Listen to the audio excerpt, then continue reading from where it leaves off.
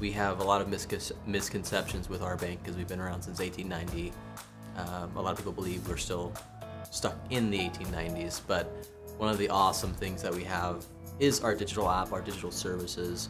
When I think of digital banking, digital services here at Home Bank, it's being able to connect our communities more to Home Bank so that we can really have that one-on-one connection, whether you're in the lobby or at home or at work.